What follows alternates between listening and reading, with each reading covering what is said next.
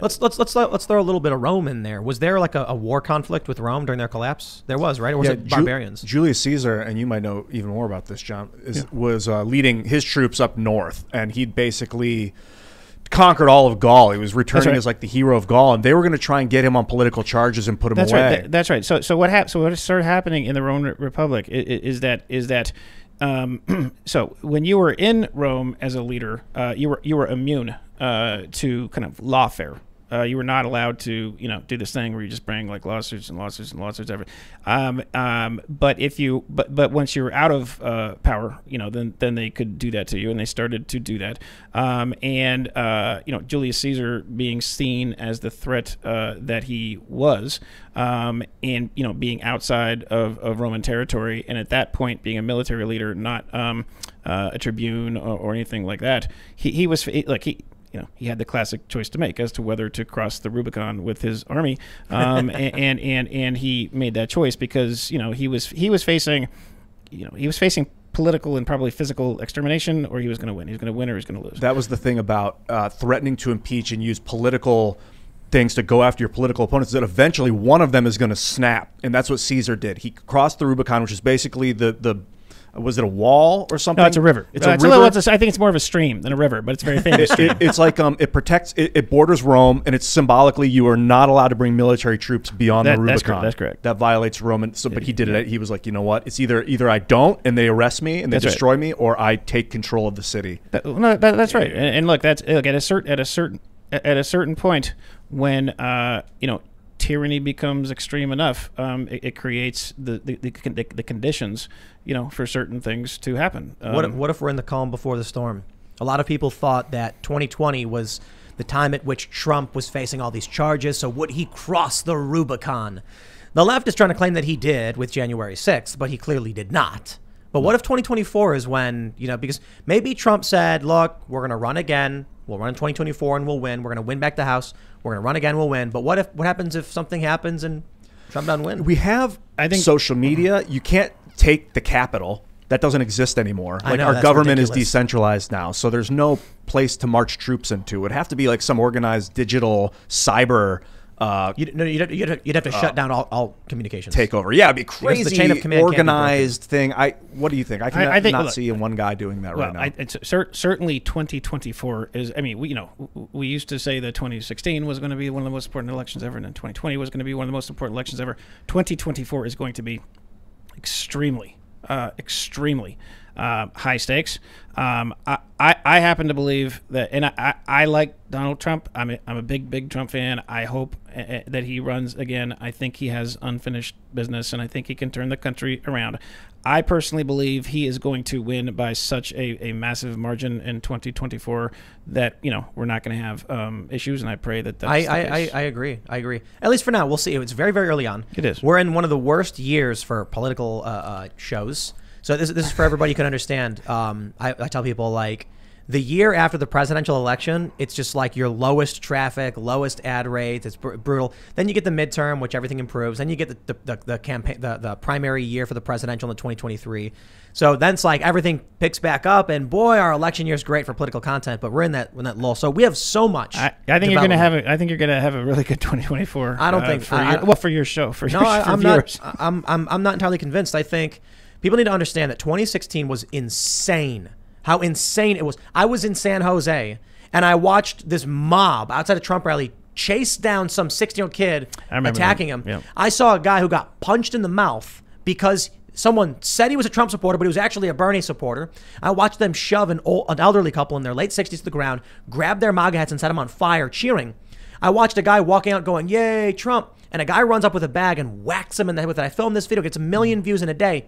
That was, I think, 2015. Yeah. That's how insane things were. Then we get 2020. Look at what happened with January 6th. At the very least, a riot at the Capitol. Insane.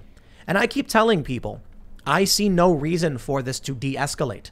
Now you're getting the brunt of the federal government going after Trump supporters. Do you think people are sitting there just being like, well, it sucks, but I'm going to calm down? Or do you think they're being like, stop and leave me alone? Now, I'll tell you, the funniest smear against me, the SPLC, posted this tweet of mine where I said something like, I think we've passed the point of no return. The bridge has been, the nation has been so divided we can never go back, and civil war seems inevitable. And I was quoting a story. I was actually quote tweeting somebody, and the story said that like far right groups wear T-shirts calling for a second civil war. So basically, I'm like, the news reported these far right groups are driving around demanding civil war, and I'm like, feels like a civil war is going to happen, and they criticize me for it as if it was my idea. Listen, it's gotten so insane in this country. It's bad. And right now we're in this lull year. So it feels like everything's maybe chilled a little bit. But look what they're doing with the 1-6 commission. Look what they're doing with setting up Capitol police offices. When we get in the midterms and the Republicans are looking like they're going to win, the Democrats are going to start ripping their hair out and banging their faces on the wall, screaming at the top of their lungs. 2023, when Trump gets back up on stage and says, ladies and gentlemen, I am running for president one more time. And everyone goes, "Ah!" and screams, cheering, and they're throwing drinks in the air, whatever. The Democrats will start pulling their hair out again. It is going to be worse than we saw in 2016. It is going to be worse than we saw in 2020. I'm saying these things to be pessimistic. I'm saying there's going to be a conflict. Understand why. Maybe it will be like the scale of conflict. We don't know. But come on. I love this. I've talked about the potential for civil war. There's been a bunch of studies. Some national security experts, there was a story, I think it was in the Atlantic, said that they estimated between 35 and like 95% chance of a civil war in the United States. And I thought that was insane. It's like 1 to 99% chance. No. It was because there was like 16 people interviewed. There was a wide range of what they thought, but the average was something like 65 to 70%. So then I have people say to me, they're like, so Tim, remember last year when you were saying that we were headed towards a civil war? Yeah, what happened with that? And I'm like, a bunch of people rioted at the Capitol, and they go, oh. I'm like, did you think that things calmed down since then? So a few years ago, when I was like, man, if this stuff keeps happening, it's going to get worse. Now we've got the 1-6 stuff going on. They're going after all these people. Do you think that when they go after that little old granny where the cop holds the door open for her and threatens her, or how about when the feds went to that Alaska woman's house and kicked her door in or whatever? Is the wrong person. Wrong person. Yeah. Do you think regular people are sitting back like, this is fine? Or do you think people are being antagonized to the point where their brains are going to explode? You made me think of that meme with the dog sitting in the house on fire going, this is fun. Yeah, Yep. I totally agree that the level of intensity is being ratcheted up, to a very dangerous extent, and I agree that it will continue to do so in the current course that we're on until 2024. So I totally agree with you that we're going to see we're going to see the same kind of and probably more conflict during the election than we did in 2016 and 2020. Yep. I just believe and I hope and I pray that Trump wins by such a margin that it kind of puts everything a 49-state landslide. Hey, I really think it could be. I really think it could be big. I think that like you said, I think you just said. I mean, I think the left terribly underestimates regular Americans, and I think when they think that they have an advantage, they press it and they overreach very much. But I've heard a lot. There's been a lot of historical comparisons. So obviously, we're talking about Rome and crossing the Rubicon. But I mean, are there really that many similarities, or is it just like a few things that people like to reference? Right. You talked about lawfare. You talk about no. Look, I mean. I think it's I forget who it is. I mean, one of my second or third favorite podcaster after you, Dan Carlin, has a podcast named Hardcore History, and it's really amazing. And he's big series on Rome, big series on Genghis Khan that he calls him that I love, and Alexander the Great I'm a huge fan of. But he's fond of saying that history doesn't necessarily repeat, but it rhymes, and it rhymes because human nature is eternal, and there are trends and forces that change. There are individuals that rise to significance who have such a force of nature that they can alter things. So you can't say, hey, we're exactly in a situation that the Roman Republic is in and we're heading the exact same direction and outcome, but there are definite similarities for sure that we should draw lessons from, and try to avoid certain. A lot of people have likened it to Weimar Germany. Yeah, some people have likened it, but some people have likened it to the Spanish Civil War.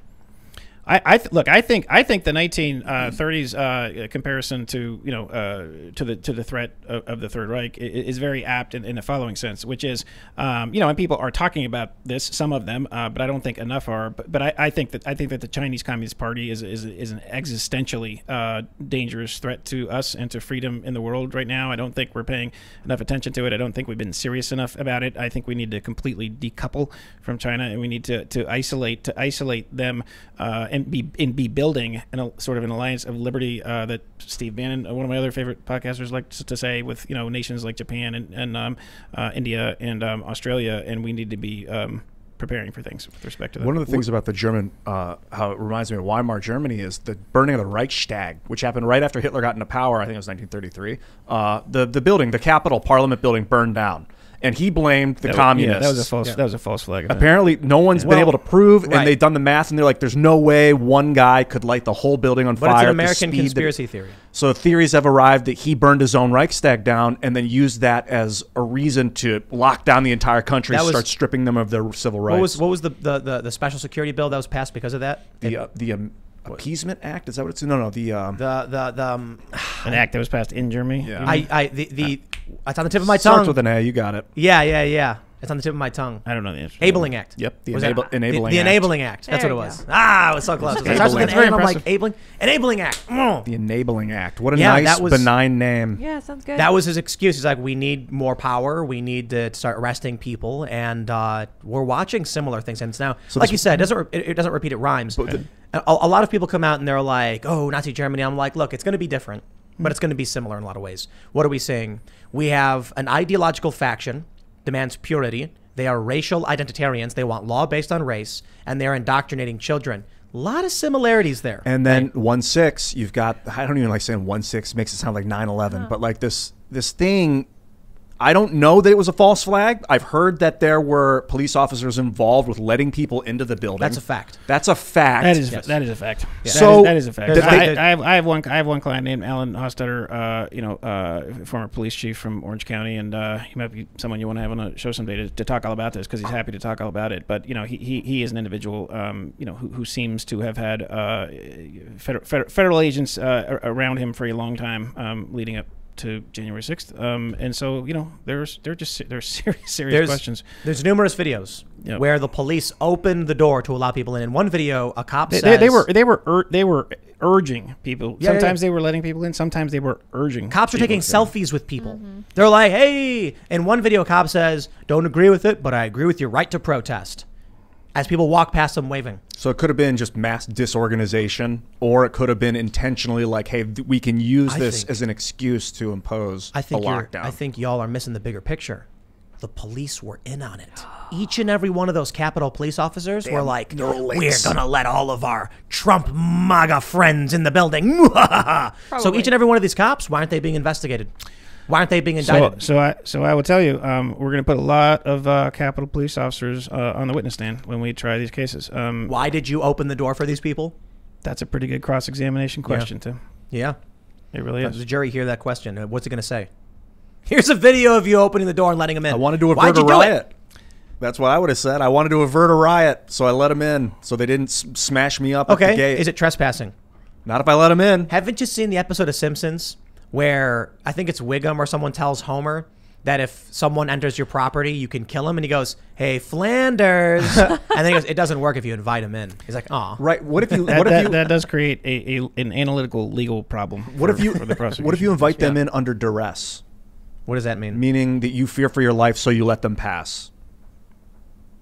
Like someone, you're like 3 levels into the movie Inception on that one. Yeah. So if I'm the cop, and it's not that I'm like, "Hey, come over here and go in." I'm like, these people are going to break me up. If someone is in the front of your building and they have like weapons and they're threatening you, and so you're scared and you open your door, then I understand.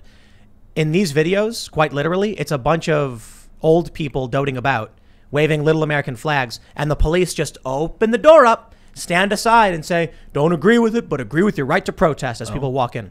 There's another video where the cop literally just opens the door, and one cop poses for a selfie with people. Like, dude, you're not going to tell me that's duress. Now, I think those cops got in trouble, right? The selfie cops. I don't know the answer to that question. Yeah, I do know there's another video that just came out that appears to show folks sort of frantically changing into different attire, sort of under trees.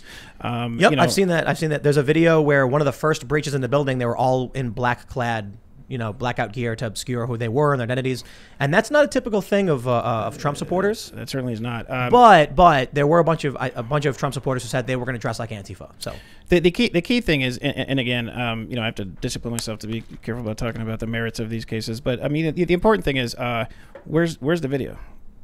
Where's the 14,000 or 15,000 hours of video? Now, to be fair, the Department of Justice and the prosecutors, say, and I believe that they are in the process of setting up sort of a massive sort of database in the cloud that will have all that video that will allow defense counsel, to search through it. That is still going to take a long time to get set up, and it's going to take a massive amount of time to review all of that, because we need to review all of it to understand, what happened that day. I also believe we should be seeing some video from before and after that day. I mean, why is it just relevant? What the video shows for January 6th, January 5th, and January 7th. I think it's important to point out there were violent people, lots of them. There's a lot of video that's ridiculous. There are people throwing the barricades out, storming up and ramming police. We had Richie McGinnis, I think. This guy's everywhere. Was actually really is, yeah. Squeezed in between rioters shoving against these cops, and one cop's like screaming as he's being crushed. So all that stuff definitely happened.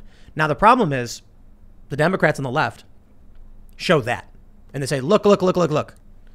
And I think it is partially a problem that many on the right are just like showing the cops opening doors. Let's talk about all of it. There were people there engaged in very bad activities, right?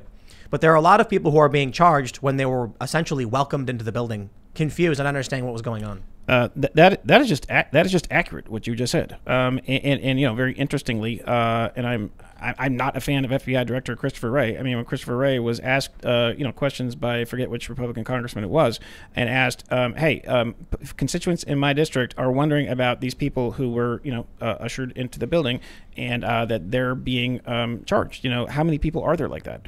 And, in classic Christopher Wray fashion, he dodged and ducked and prevaricated and simply would not go there and would not even remotely answer the question. Because it's political. It's for power. Never let a good crisis go to waste. That is one of the tried and true tactics of all time with respect to taking over. No, I don't think the riot is on par with like the burning of the Reichstag or whatever. Nothing really got destroyed, did it? They burned down the building, didn't they? No. On January 6th, there was some actual historical artifacts that took some damage when windows got broken in. There was like an old bookshelf or something. They burned the entire Reichstag. I don't think anyone died during that. So it doesn't really matter though, because there was something symbolically destroyed. It was the normal process by which they certified the electoral votes. So that process is shocking to people. It wasn't a physical destruction. It was more of a metaphysical, Oh, they abstract. interrupted the process. Yeah. Yeah, and so it feels like an attack on the structures of the country's, abstract. There's actually an interesting legal issue on that front, which we've filed, some motions on in our cases, which is that it is actually unclear under the existing case law as to whether or not that process that day, the certification of the electoral votes actually qualifies as legally and technically an official proceeding as that is interpreted under the case law, because those have to have a sort of a quasi judicial function to them that it can be argued did not exist that day. Now that is unsettled. I mean, the courts will decide that. But look, I really believe, and I've said many times, I think the institutions that really fell down in all of this, so to speak, are the state legislatures, especially including GOP-controlled state legislatures, because the Constitution's designed to avoid something like this, and it's very clear.